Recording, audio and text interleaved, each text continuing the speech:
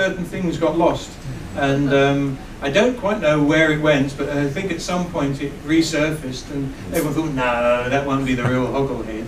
No, there's no way it's going to be, but it was, and I think it got, if my memory serves me right, without checking online, I think it got lost in some shipping. It was in sort of like it was going from A to B somewhere, and it got lost, and nobody came to pick it up. Everyone forgot about it. It's a little bit like after Dark Crystal was completed and Jim Henson started on Labyrinth. There was a period when it's like, right, oh well, we're done. Jim decided he wasn't going to do any more Dark Crystal. That was it. It was only the one Dark Crystal. So he thought, oh well. Well, he decided he didn't have the room to store the molds, because there's so many molds for Dark Crystal. Destroy them all. So all the original Dark Crystal molds were sledgehammered and cut to pieces, and he didn't want anyone stealing them because he didn't want people sort of casting things out of them. So they were all destroyed. Back in the day when people collecting these sort of things was never considered. So, so yeah, sadly that all disappeared. It doesn't exist anywhere. All of that stuff. So.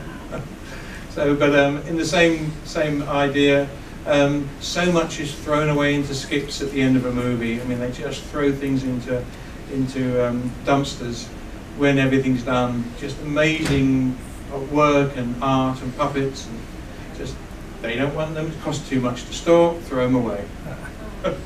And now the prop store of London sells them for big bucks. Oh yes, Brandon Allinger, and yeah, the prop store. They decided that it was their passion. They liked collecting screen-used props, and they've turned it into a very good business, I think. So. Yes. So do you know, whenever they made the Dark Crystal show, like did they work with some of the same artists to do that, or were you involved in that at all? No, I wasn't involved in Dark Crystal. I was on another project. Initially, it was being built in Burbank, in California, and then the puppets went out for rehearsals and rebuild in London. So there's like two sections of build for Dark Crystal, the TV shows, as far as I know. They used, one of the interesting creative inputs was Brian and Wendy Froud's son, Toby, who was Toby in Labyrinth, became the puppet supervisor for the Gelflings. And obviously coordinated with his mum and dad about getting these puppets built. And I think Wendy came in and did some work. She didn't want to really focus on the Gelflings because she'd already done that sort of 40 years before. But she did some of the just like fun, quick-made puppets that would just be one-offs, and absolutely adored doing that. And of course, Brian did a lot of new designs for it. So the original creative vision from Brian Froud was embraced, and Brian was on that film, on the TV series. So, and it was great. It was really nice to see that. But typically, the puppeteers, I think Louise Gold, she played the gourmet Skeksis, and she was back again working on that. But pretty much everyone else, they were all new puppeteers. A lot of my friends, because it was all filmed in England. I now live in Burbank, so I wasn't there. So, but they had fun to relive the Dark Crystal after hearing stories from me when I worked on it when I was 20.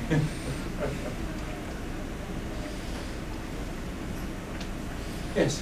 Did you ever keep any of the puppets afterwards? The main one that I kept that the screen used was the Some Fun Now Audrey 2 puppet, because I built and performed that for Frank Oz, the director, and for Lyle Conway, animatronic supervisor, because most of Audrey 2, well, all the other versions of Audrey 2 were mechanical. They had cables to control all the functions of the puppet. But for the actual being able to pull on Rick Moranis' finger and make it look realistic, they decided they needed a hand puppet. And they didn't have really a puppet maker on the crew, or certainly didn't have one that was available. So Lyle asked me, and I said, yeah, I'll do that. So I got in at 5 AM in the mornings and worked through till we started rehearsing at 9. and in those hours I assembled this hand puppet. Eventually got to puppeteer it on the movie, and at the end, as a gift and as a thank you, Frank Oz and Lyle Connery gave me that puppet to keep. So that was one that I was given, and while we were working on Roger Rabbit, we got a few of the props. I got the ink and paint club menus, that sort of thing. So over the course of the years, I've had sort of props and bits and pieces from them. But as far as a screen used puppet, it's Audrey 2's is my favourite. So.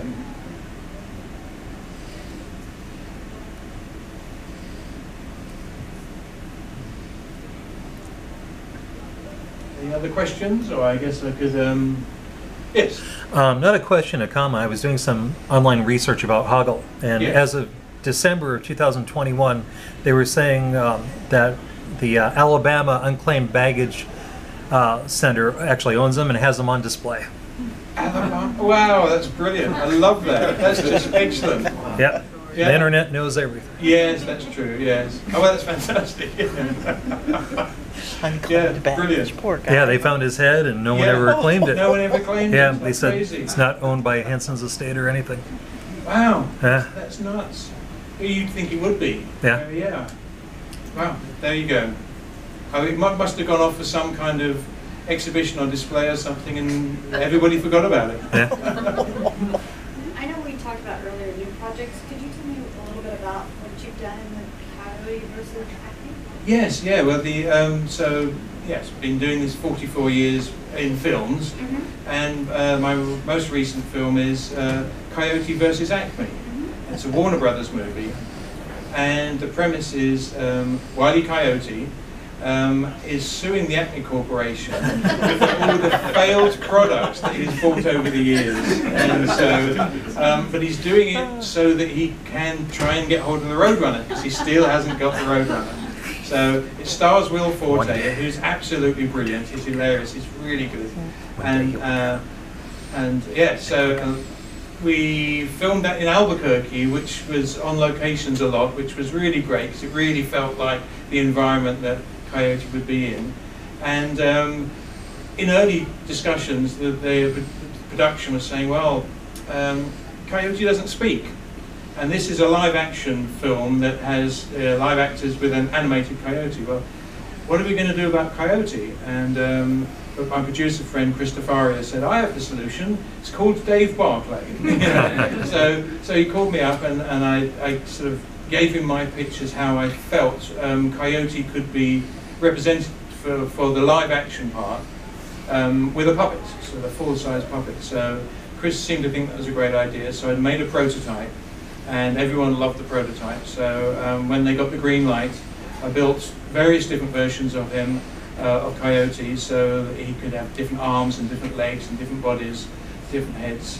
But the main puppeteering head had mechanisms to make his cheeks smile and frown, and his eyes frown and go sad. So the combination of those two, which were direct linkage mechanisms that I could control with my right hand, I could give him different emotional beats and acting, because we needed Coyote to act silently in front of all the actors. So that's what I did. I was on my knees every day holding up this Coyote puppet dressed in black, and representing Coyote performing on sets every day. So, it was absolute joy. It was really great, and everybody was so supportive and really enjoyed Coyote being there. It was fantastic. It was a great experience.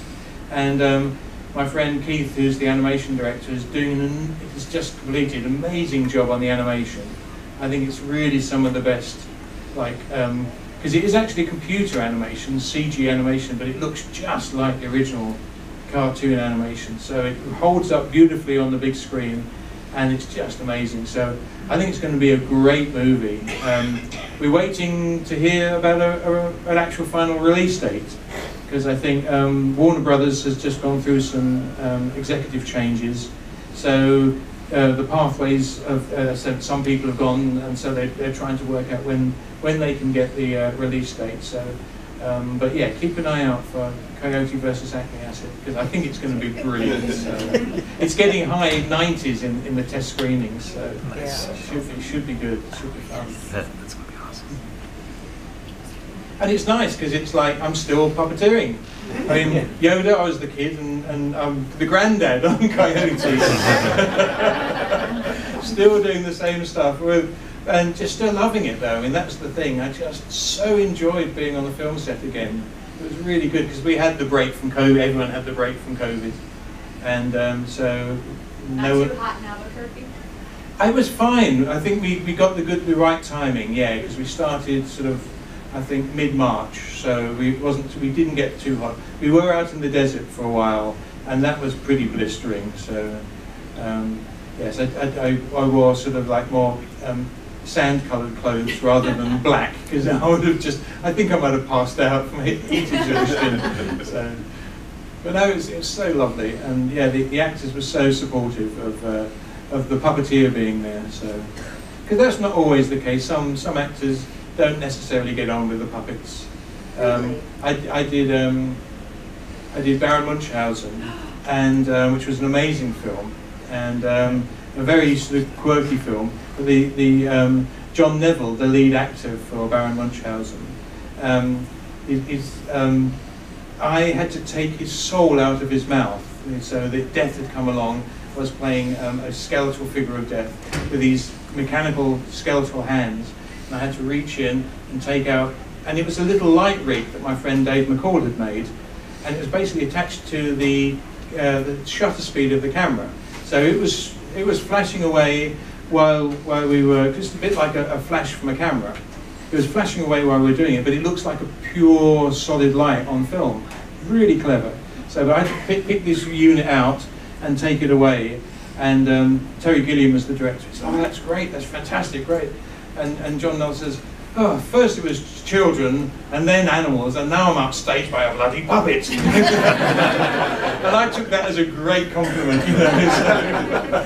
So yeah, so he was having, he had such a hard time on the movie because it's so exhausting for him, and it's such a crazy movie. But yeah, so every once in a while the actors weren't quite so supportive. Bob Hoskins on the other side from Roger Rabbit was the most supportive actor you could imagine. He was just so amazing, and that was another wonderful film where, because it's interesting, there's two different ways of remembering the film. It's how the days that you make it, and then seeing the final movie when it's complete. Now, sometimes you can work on a film that you think is really lovely, and you look at it going, "Oh, it wasn't very good." Or the opposite, you work on a film that was quite miserable, and it's a great film. I think nearly all my films were great to work on, and they look great when I saw them. So Roger Rabbit was one of those where it was fantastic to work on, and when we saw it, it was just as fantastic as the experience of working on it. So yeah, it's a lovely experience being able to sort of bring these characters to life, and then go and see how they look for everybody else. But of course, I'm never going to see it like you guys do. I'm going to be checking, oh yeah, no, that eye blink was in the wrong place. They should have chosen the take before, because the take before, the eye blink was perfect. So yeah, puppeteers are very much control freaks, where you want to get everything right. And that's why I think Frank's directing on Little Shop of Horrors was perfect, because he made sure it was. And that film is like, I think it's excellent. So very proud of that. I'm proud of I think all the films that I've worked on. So. Most of them are lovely. Yeah, they are. And yeah, and some of them are like working with Muppets. It's like working with old friends, and you just get back together again. Sometimes, haven't seen you for 10 years, and then you get back. We did the Jason Segel film a few years ago in Hollywood, and it was lovely. I just got to catch up with all my old puppeteer friends, and just have a blast. Just enjoy it. So, and sometimes that's nice when you're just in, because I typically just go in and assist and double for the Muppet characters. I'm not a lead Muppet, so that's nice. There's no responsibility, rather than when I'm animatronic effects supervisor and I've got to make sure the puppets look right and the performances look right. A lot more responsibility. So again, each job has its own benefits, and I love them all. So Do you still keep in touch with those, like Jim Henson and Frank Oz? I haven't seen them for a while, actually. No, not for a while. I have seen some of the other Muppet performers more recently, but not Brian or Frank. So I almost bumped into Frank a little while, just a few months ago, but we just wrong timing. So because I think Frank's in New York, so and I'm in LA, so we won't unless we set up a meeting. So, which I guess I should do. I should catch up. It was because of Frank and giving me the chance to take over Yoda for those 2 weeks that launched my career. So I've got him to thank for everything. Ignore me if this is a repeat question, it's like what was your pathway to get this? Were you actor, artist, engineer, like, and then it is like the opportunity presented? Like, what were the steps that you took? Right, yes, I did say a little bit of that, but I can be a bit more specific. Being second generation puppeteer, I wanted to not do my parents' traditional theatrical work. I wanted to get into TV and movies. And so I started building my own prosthetic makeups and that sort of thing. I did some home movies. I think I did a parody of the $1 Million Man versus the Dalek with the golden gun. And the $1 Million Man had really bad bionics and a terrible rubber hand and a dodgy eye. And so I did that as a cine film. And then I made a full-size Dalek. My friend James and I decided to make a full-size Dalek when I was 14.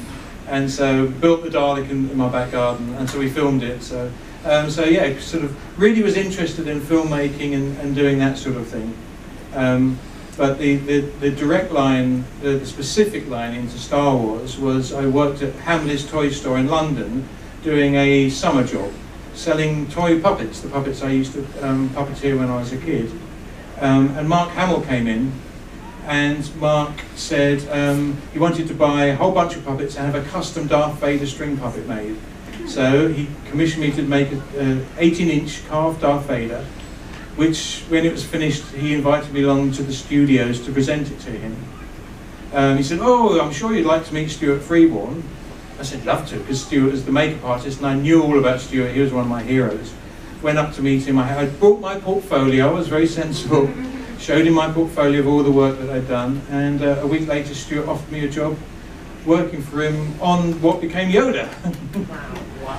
And because I had done the makeups, I'd done the sculpting, I did an old age makeup of myself, and I did a copy of famous Dick Smith's 121-year-old makeup on Dustin Hoffman from Little Big Man. And so I had all this work. And I had the puppets and some stop motion figures and some models, and just character sketches and everything. There was just enough for him to say, "Oh yeah, you can wash out the foams and you can trim off the edges and everything. I'll have you in and work." So yeah, so I had just enough skills already at age 19 to be a viable trainee. And that's it. That just took off then. Snowballed from that point, and the snowball's slowing down a little bit now, but it's still rolling. Well, I hate to cut you short, but they're telling me your photo op is about ready to start here. Oh my God! Oh well, I haven't even brought Yoda. I forgot about Yoda. Let's get Yoda out But there. hey, everybody.